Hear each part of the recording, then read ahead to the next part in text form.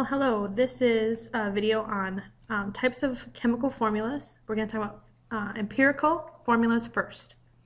They are the simplest whole number ratio between the elements of a compound. For example, this is a very simplified version of a compound where it's just a 1-to-1 ratio between atoms. A compound such as, let's do ethane here. This is not reduced all the way. So if we were to reduce it, it would be CH3, and this would be the empirical formula. Now, molecular formulas, as you see below, represent the actual ratio, which may or may not be reduced. This is an example of a compound called benzene, where it has 6 carbons and 6 hydrogens. So you see that there's this number here, which is our integer. That's what we multiply our empirical formula by. And it's important to note, empirical is simplest, molecular formula is the actual ratio, and that's what's important to note. Here's an example. C2H6 reduced to CH3. That's the empirical formula in yellow. Here are the steps to find an empirical formula. First, you'd want to find either the mass or the percentage of each element. Convert to moles. For each element, you do this individually for each one. Divide each of the values by the smallest value, and then if you need to, you would multiply those mole amounts by 2, 3, or 4 to get whole numbers. Here's an example. If we have 25% nitrogen, we would also have 25.9 grams of nitrogen, assuming that we're going to use 100 grams of compound. So this would be nitrogen. So we will assume 100 grams of compound, and this is done for convenience. So rather than having a percentage here, we'll say grams, and rather than having a percentage here, we'll say grams. The first step is to convert to moles. So this is a mass of 1 mole of nitrogen, and then you can see the number of moles is 1.85 and grams cancels out. Next, for oxygen, you would want to take the mass of oxygen, convert it into moles, oxygen, grams cancel, and the answer is 4.63 moles. Now, if these two numbers were whole numbers, we would be done and we would know the formula, but they're not. So we need to do the next step, which is divide them both by the smallest mole amount. Divide them both by 1.85. Of course, you're going to get 1 for nitrogen, and you get 2.5 for oxygen. And that's not a whole number either, so we need to multiply both of these terms by either 2, 3, or 4 to get whole numbers. So this is what we have. If we multiply by 2, then we would get whole numbers. And this is our empirical formula right here. So that's the answer to the question. Okay, so again, a molecular formula is the true formula, it's actual formula.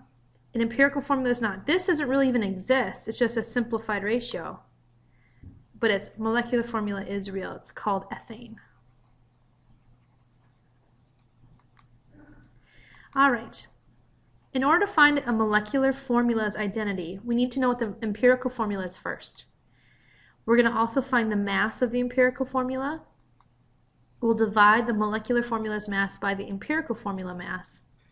And then whatever we get from this, it should be an n value, we'll multiply each subscript by n.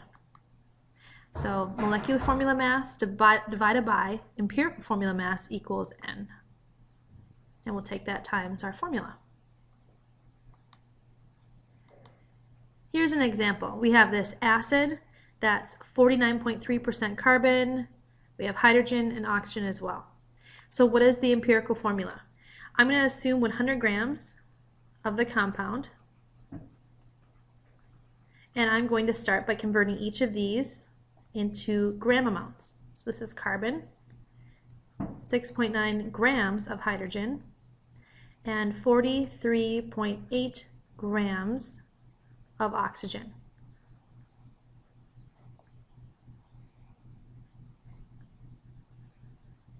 All right.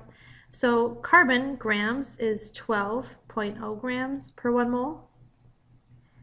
For hydrogen, it's 1.0 grams. And for oxygen, it's 16 grams. So you'd want to find your mole values next. All right, when you do our work here, grams will cancel out, and we end up with 4.1083 moles of carbon. Here, 6.9 divided by 1 is still 6.9 moles, and this is of hydrogen. Grams cancel here. Here, grams cancel, and the answer is 2.7375 moles of oxygen. These are not whole numbers, so we're going to divide each of them by the smallest value. And the smallest value is 2.7375. Of course, this is going to give us 1 oxygen. 6.9 divided by 2.7375 is 2.5 of hydrogen. And this one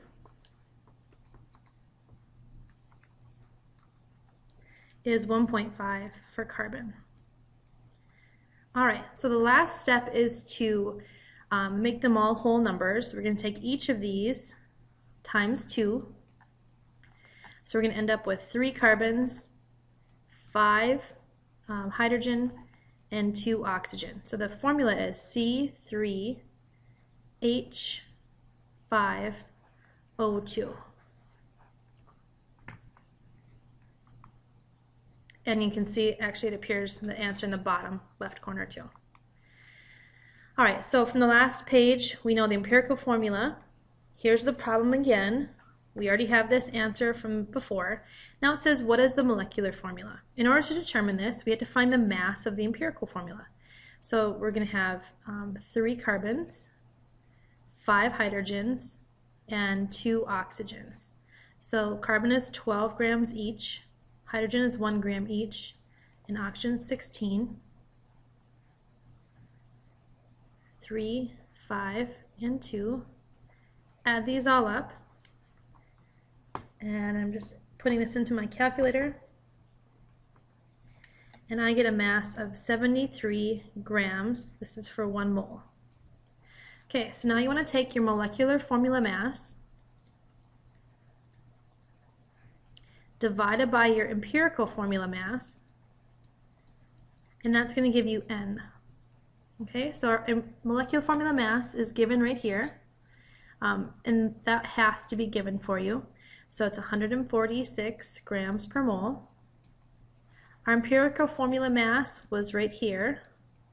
That's what we just found a moment ago. And of course, 146 divided by 73 gives us 2. So that means that we take our empirical formula, which we have right here, we're going to take that times 2. So we're going to get C6H10O4. And that's the final answer for this example. You can see the answer. I also put it in the bottom corner here.